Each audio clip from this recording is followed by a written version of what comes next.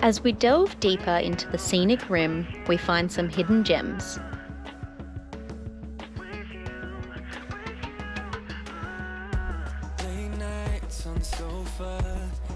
Meet some of the slippery locals whilst waterfall hunting.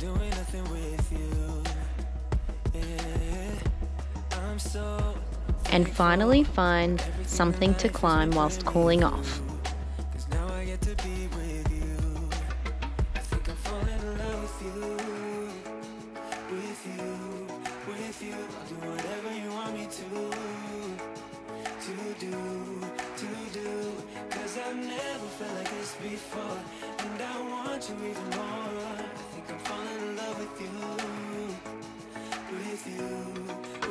Hi, I'm Jess. And I'm Shaun. After meeting through our mutual love of travel, we've committed ourselves to designing a life where we can pursue our careers, yet satisfy our cravings for adventures.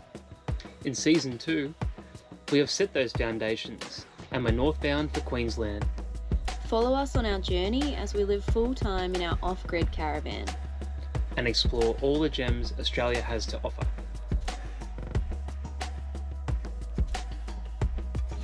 Today might be the day that I finally see a platypus. I still don't believe they exist. It's been years in the making. Haven't got my hopes up. Jono and Anne. Yeah, Jono and Anne. Nice to meet you both. Yeah.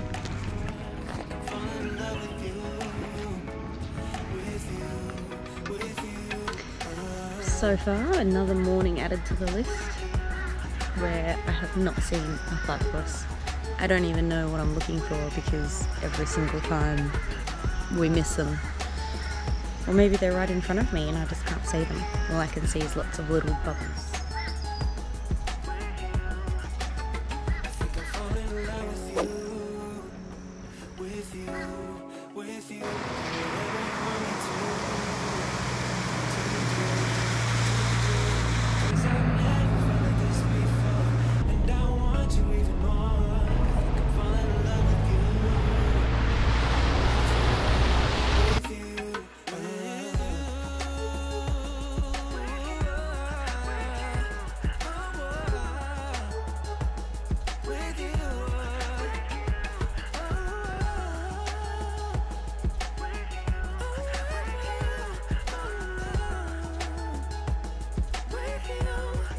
How many kilometres have we driven today?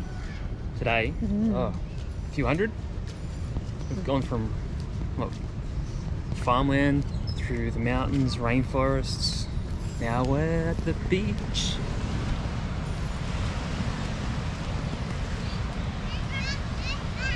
Oh, not the beach I was expecting. I don't know if you can see the Gold Coast.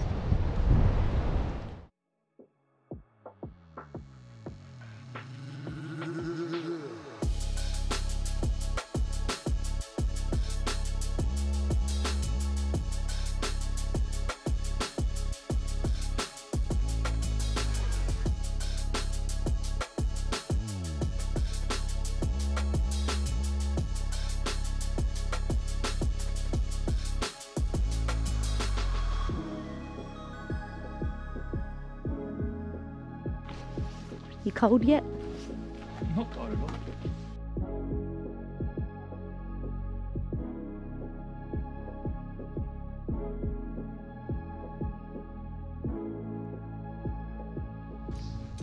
It's green everywhere.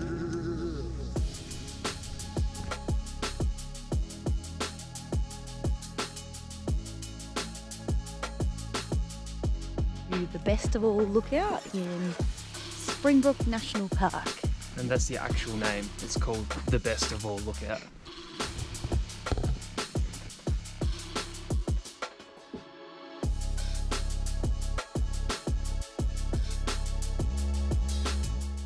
So over on that ridge line is the border between New South Wales and Queensland. Tweed Heads, Kingscliff, Willumba is that town there. On the clouds is Byron Bay, you can just see. This whole rim is of an ancient volcano. Mount Warning was the centre. One of the locals just said the only time they get traffic jams around here is for this reason. Ooh.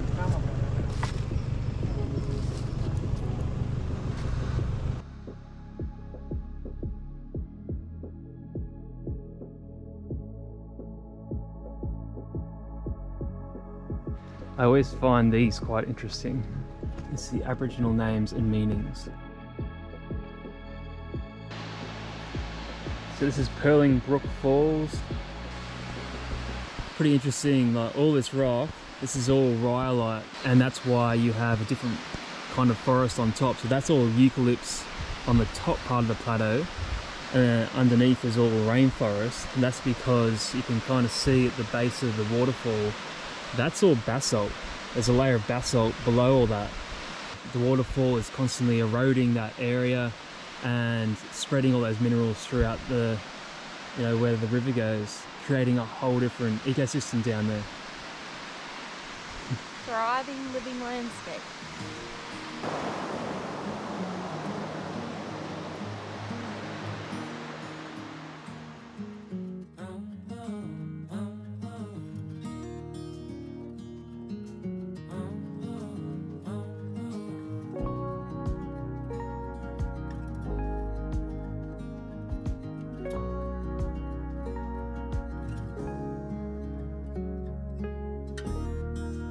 Acting like a wild man, sleeping like a child.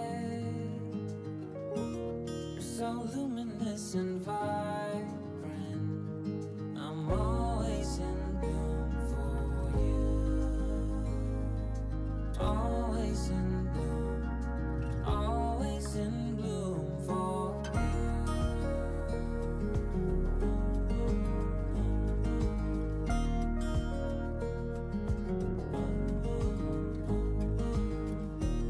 So many times I've stranded, a castaway on unknown shore.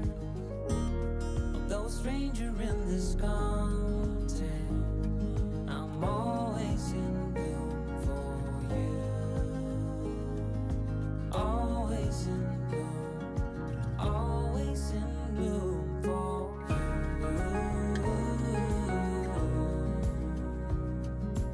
An infatuated light.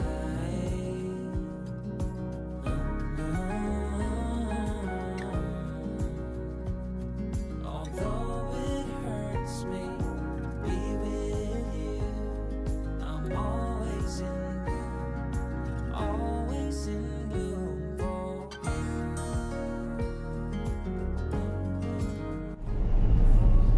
you. Just crossed the border into Queensland for the last time. We're going to stay in there now. We're heading north. We've been sort of crisscrossing a bit the last couple of days, going into the national parks. But now we're in for good.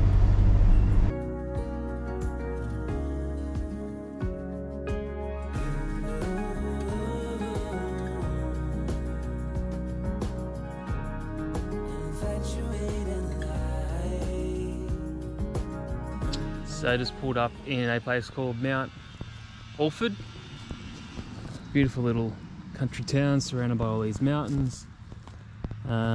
Just staying at the pub for free out in this grassy field. Whenever we pull up at a new place, I like to go around and just check that everything's still in one piece. I did notice over here there's a little rubber seal that had popped out slightly from the window, and this water has gotten into the frame and there's some stainage on the inside. So that was one issue. And then another issue I've noticed is this bracket for the gas strut. The rivets have come loose with all the rattling and travel, or even just from opening and closing. So just got to replace a couple of rivets there. Simple. That's all I've found so far. So we're driving out to Mount Barney National Park to check out this incredible mountain.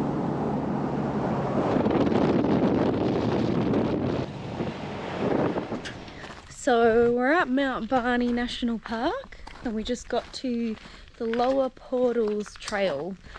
It's a 7.4k return hike, and we start here, go all the way up here, and there should be a swimming hole somewhere there. So it looks like you're heading kind of northeast, right? So the whole time I'm thinking northeast. I got, you know, the mountain and the sun in my head, which way is which. Then you look at the key and north is that way. So the whole thing should be like this. So you're actually heading west. Why? I just don't get it. did you know your boots could be carrying a silent killer?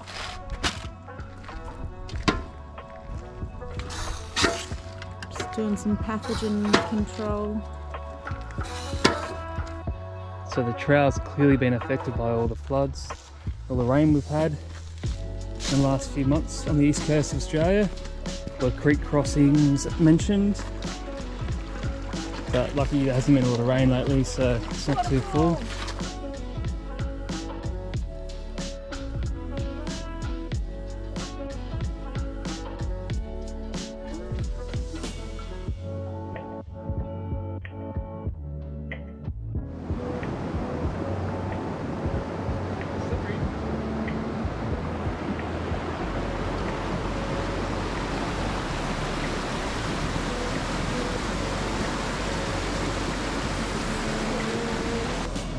Don't tell my physio moment number 5?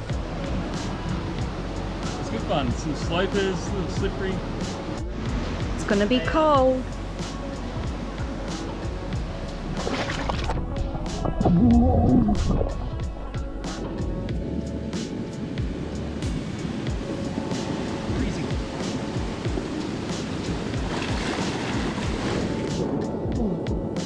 Oh my god! Wow.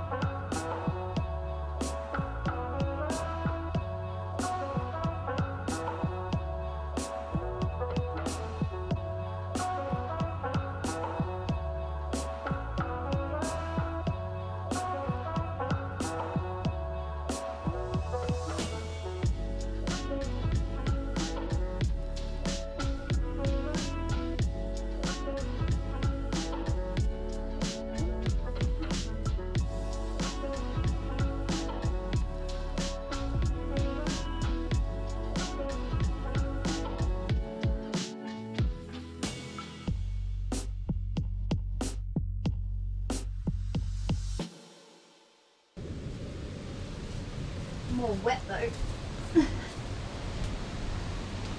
Bit of free soloing in the bikini.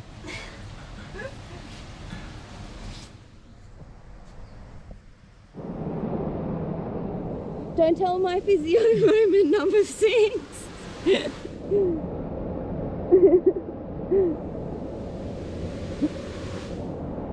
Still got it. I'm freezing, but this is amazing.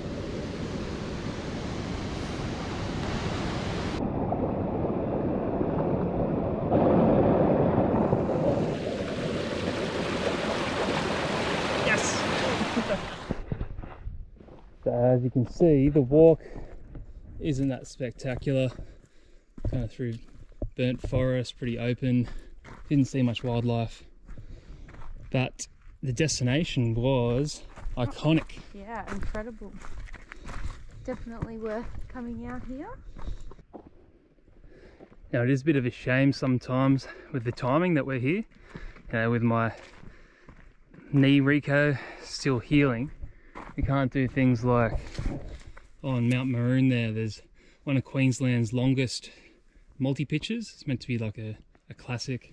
Is it 300 and something meters? Yeah, 15 pitches. 15 pitch climb up the face of that mountain, which would be a fantastic day out for both of us. Something we'd both love to do.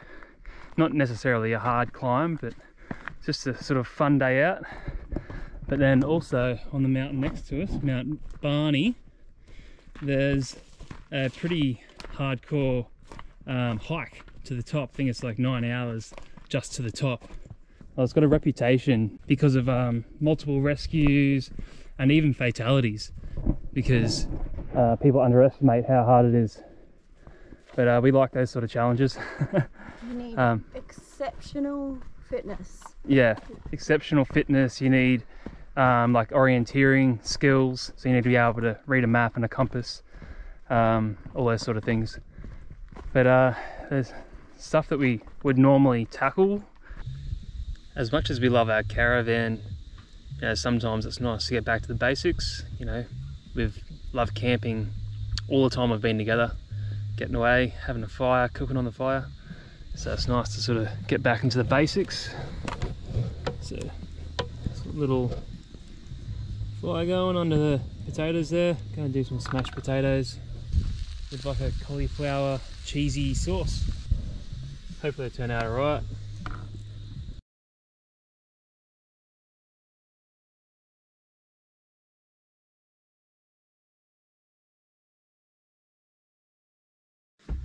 So I've been planning this little adventure, taking the kayak across the lake, camping and then doing the summit.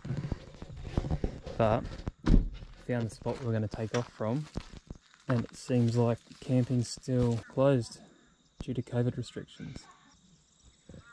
So, gotta find something else to do.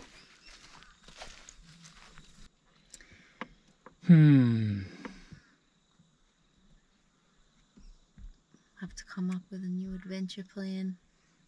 So today we've pretty much just driven around through these country towns, achieved nothing.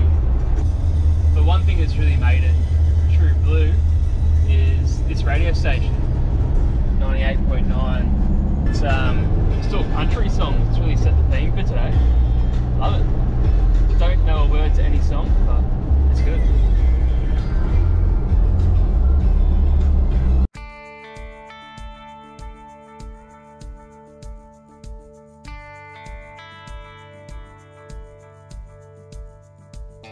Alright, so this is Lake Moogerah, and Moogerah means place of storms in the indigenous language, which ironically, last night there was a massive storm in this area. There's lightning going on everywhere. So it seems to be still accurate. Day for it.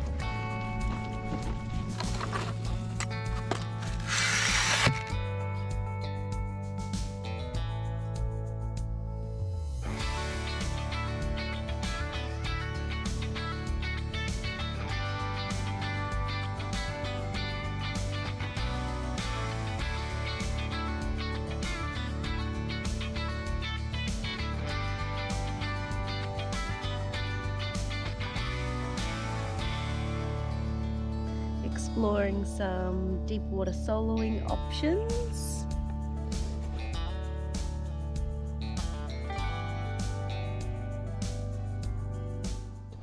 Oh, they're sliding off. So I've been seeing all these creatures out of the corner of our eye, and they jump in the water when we get near them, but we never quite see what they are. Turns out they're turtles. So we need to be quiet. So all the turtles are sunbaking on the rocks on the shore. This is meant to be a waterfall, but it's just a dribble at the moment. There we go, shouldn't go anywhere.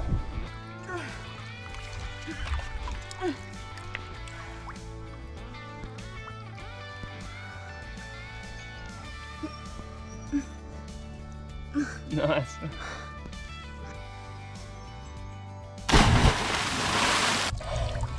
First climb in 5 months.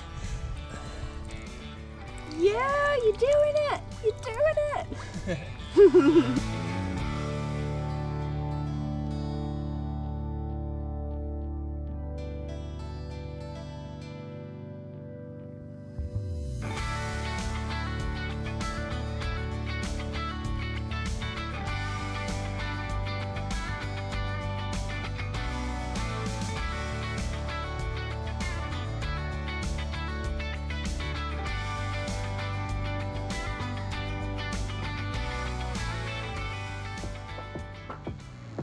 Our next episode features our most daring adventure yet. Amongst the deep rainforest on southeast Queensland's highest peak, we search for a crashed bomber from the 1950s. And we head to Brisbane for some social connection with friends.